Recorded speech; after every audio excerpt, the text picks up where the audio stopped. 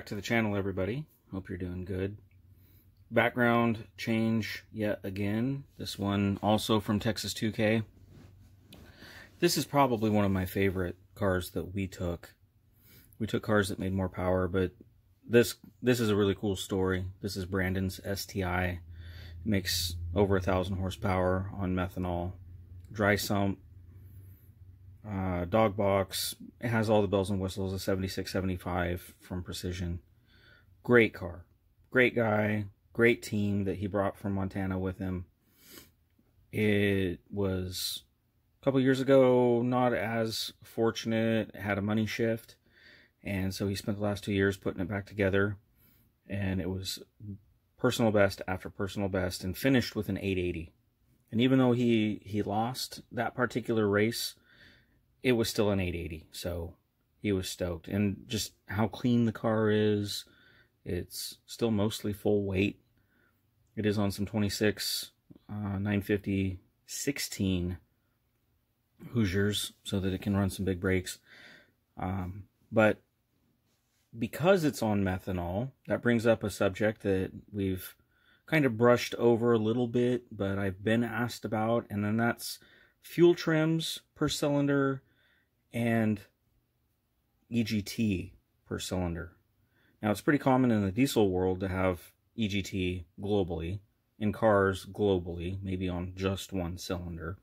But when we switch to some of the more exotic fuels, where tuning is very critical for fueling, i.e. methanol, we normally will run individual EGT.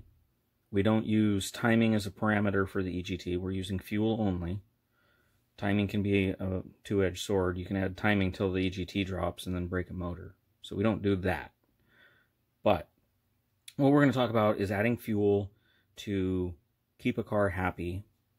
And while this is an example of a car that is on methanol, we're not going to look at its logs specifically. We're actually going to kind of go back in time a little bit. We're going to look at Jeff Bush's Mitsubishi Eclipse so that you can see kind of the relationship between what you have to do to get EGT under control. I'm not going to show what it was before, but I'll show you what we were adding per cylinder. Kind of give you an idea. So let's switch to the AEM software. We're going to start with AEM data.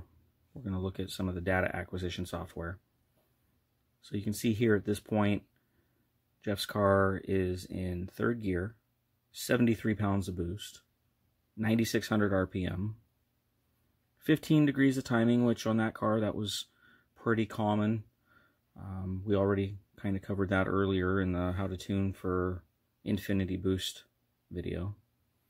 Air fuel is an 890. It was on M5, so we run M5 mixed methanol richer than we would M1. You can see that we're 60% duty cycle. Unfortunately, the vehicle speed's not accurate. This car was going a lot faster than 152 at this point. But now if you look at the bottom, right down here, we have EGT. We have 1058, 1085, 1049, 1040. So methanol we run a lot richer. And while we tend to use a gas scale for quick reference, that 8.9 to 1 air fuel is down 0.60 lambda, 0.59 possibly. I'd have to do the math real fast. But that aside, you can see that the exhaust gas temperature is very low. Ethanol at the same point might be 1400. Gasoline will be 1650. So one thing, in order to keep the car from melting a motor out, we keep it very rich, keeps it happy. Best power is between 1050 and 1250, courtesy of most domestic guys. We can run a little bit hotter on M1. We try not to on the M5 because of the components in the fuel. But you can see it's fairly balanced. Number 2 is a little hot. I'm not quite sure if at this point it was injector flow that we were dealing with, or if it was related to intake manifold dynamics. We kind of had a lot going on at various times trying to figure out why the car was doing what it was doing. This was a fresh setup. This would have been Texas 2K. So we switch real fast to the AM software. There's the fuel trim on number 2. We had to add 18% to keep that one happy. As I recall, I think we just needed to have the injectors clean because it hadn't gotten pickled and they were a little corroded.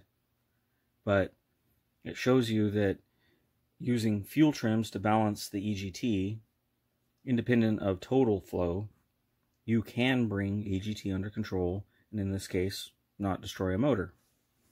Now, there are some cars that allow you to do this. One would be the Mitsubishi Evolution 10, which the software is opening up here really quick.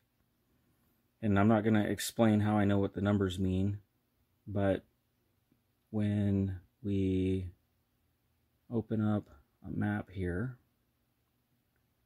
some stock ECUs, Evos are one, I believe most Subarus, we have cylinder fuel trim. So when we look, if I can click on it, this table is zeroed out. It shows 100 everywhere. That means 0 added.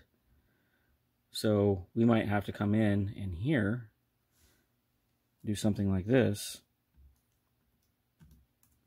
set the values higher to get fueling on that cylinder more accurate. Maybe in this case, cylinder 2 wants to run a little lean. Typically it's 1 and 4. But you might notice as you're tuning that it's not always the same amount per cylinder, per boost, or versus RPM. So when we swing that around, you can see that in this example, maybe this car needed to have a lot more fuel added in number 2, the entire pull, where number 4 only needed it right around peak torque, right as the turbo was starting to light off. That's an example. You might encounter completely different circumstances. Cars that have good flow through the intake manifold, it's even. Maybe you're using a Lehman style rally intake manifold or ITBs. Your cylinder balance is going to be really good. Perhaps you're using a stock intake manifold where the OE has made a lot of compromises for space, for tuning. They're going to run the car really, really rich, as we've covered before. These cars, the Evo 10 stock runs a 950, 960 air fuel, wide open throttle up top, for various reasons, but it would cover over a lot of issues that you might encounter because of cylinder misbalance. So, do you need to run individual EGTs? Probably not for most applications, but anytime you're really going to push the envelope, maybe you as a tuner, you don't have the experience, or maybe your combination just really does require it. In the example, we've been using methanol. Individual EGT will go a long way. Buying a K-type thermocouple isn't very expensive. Getting the converter and the amp and all that stuff, that can add up. But in the end, it's still cheaper than putting a motor in the car, having to pull the head because you burned a valve, or, you know, obviously put a hole in a piston. Something antisocial, as I like to say. So it's all about insurance. It's all about your comfort tuning the car. In the Evo 10s, as an example, the stock intake manifold is pretty balanced, but I've been able to definitely pick up power by tuning.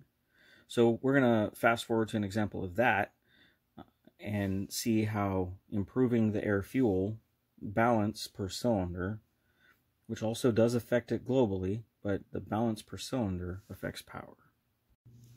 So here we have an example of an Evo 10 that right where we're looking, the AFR change isn't too radical, 1148 to an 1110. You can see that it is up about 7 horsepower. If we back up here a little bit, we have an example of 1152 to an 11.0. Again, still up in horsepower, about 6 horsepower. But this was from cylinder balancing, which did affect the global AFR. But at the same time, we didn't lose power. We hopefully added some reliability. This particular car was a road race car. It had a larger turbo. It was an Evo 10 with the SST, with Mitsubishi's version of the DCT automatic transmission.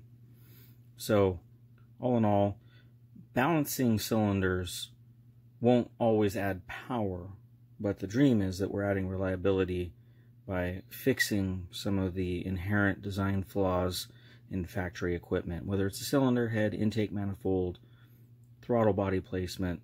There's a few things that can cause issues.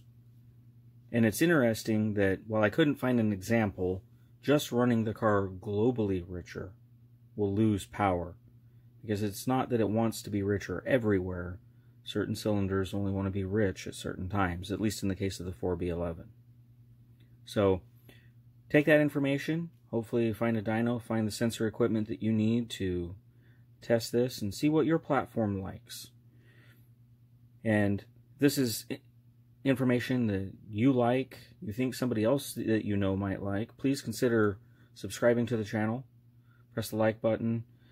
Right next to the subscribe button is the bell. You can receive automatic notifications that new content has been uploaded. We look forward to talking to you guys again. Take care. Bye.